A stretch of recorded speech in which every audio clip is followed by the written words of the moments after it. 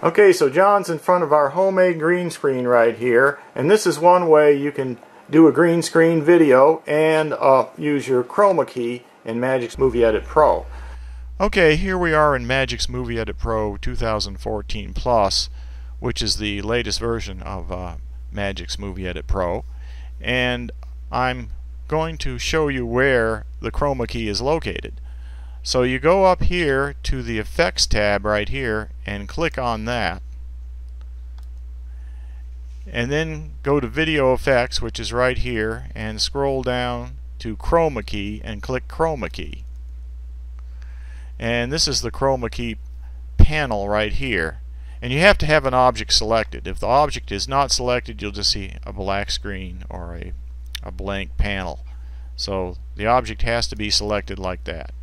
Okay, so in order to get the video in the first place, you have to have a green screen. So let's look at what we're using. So where did we get this screen, John?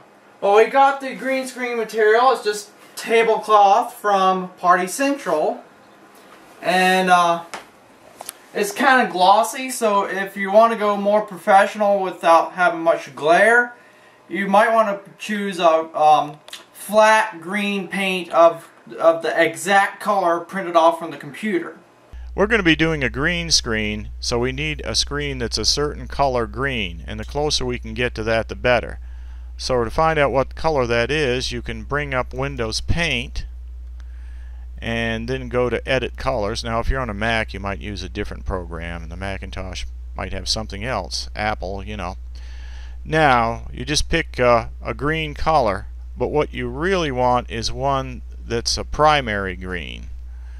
So to get that, what you need is red to be 0, green to be 255 right here, and blue to be 0.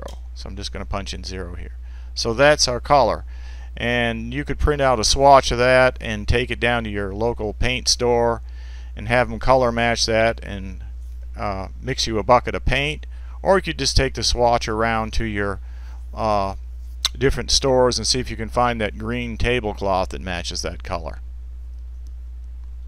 So now we're going to take a short video, and what I was thinking for the demonstration purposes, we'll make it turn to a background when I snap my fingers. Alright, go ahead and wait a minute, let me zoom in a little bit. Can you move over just a little bit? No, the other way. Yeah. There we go. Let me get just right here. Alright, go ahead. 3, 2, 1. Alright, we'll try using that. Okay, now that we've got our video recorded, we can take it off our camera and put it on our computer hard drive. And here it is on my computer hard drive, and what I'm going to do is drag that file over onto the timeline in Magix. Okay, then I find the part where John snaps his fingers. I'm just dragging the marker along here, and it's right in this area. So I'm just going to cut that part with my little razor blade tool here, and I'll delete the section I don't want. Alright, bring this down to the beginning right here.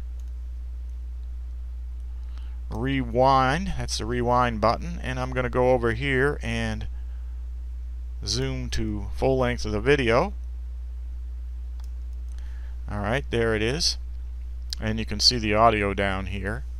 If you don't have your audio, you can always right click the object, go to Audio Functions, and then Create Audio Waveform. But we've already got our audio waveform there, so we're good to go. Now let's just play it and hear what it sounds like. Alright, go ahead. 3,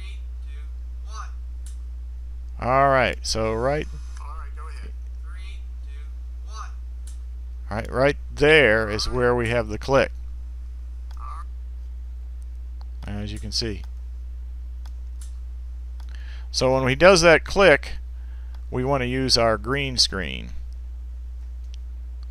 So we'll put the marker right in front of this little click and then cut it. And we're going to leave the other one the way it is. Okay, let's just go ahead and green screen this section.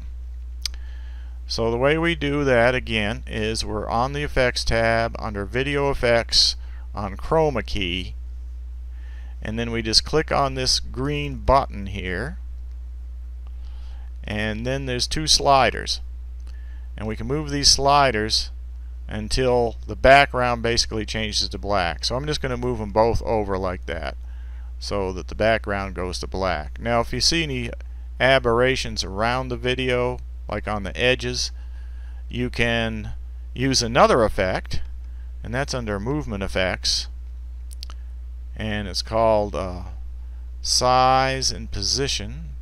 No, actually we can use size and position or camera zoom. I think I'll use camera zoom. So I'm on camera zoom, and then I'll just crop this down and move it maybe a little more. We want to get away from any of the defects at the edges there, kind of like that. Now when we play it, it looks like this.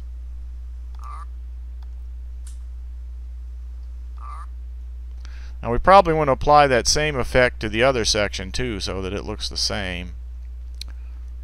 We'll just do that. I think we can copy the effects here. Video effects, copy video effects. Take the green box off because we don't want that on the other one. Okay, continue. Now we'll go to this object and go to video effects and paste video effects. Okay, now let's look at them both together. Alright, go ahead. 3, 2, 1. Alright. Alright, we'll try. Now we got that effect. Now next thing we want to do is add a background to this section over here. So to add a background, let's go over here and make sure this object is selected right here. This is the one we want to add the background to. And what we're going to do is go down and underneath Design Elements right here, going to open that up, go to Backgrounds, and then pick a background that works well with yours green. I like this one right here. Blue pattern. Just bring that down and then drop it right on top of the video object like that and do apply, and there it goes. Now let's look and see how it works. Alright, go ahead. 3, 2, 1. Alright, we'll try using that. Here's some of the material right here that we use for the green screen that we got from Party Central, and it's just a plastic tablecloth like you'd use at a picnic. Not only can you do green screen, you can also do blue screen. Now let's turn off the effect so you can see it. So as you can see, we have blue on one side and green on the other. So that time we did a green screen and then a blue screen, and you still use Chroma Key, except to do the blue screen you use the blue button to apply the Chroma Key effect instead of the green button.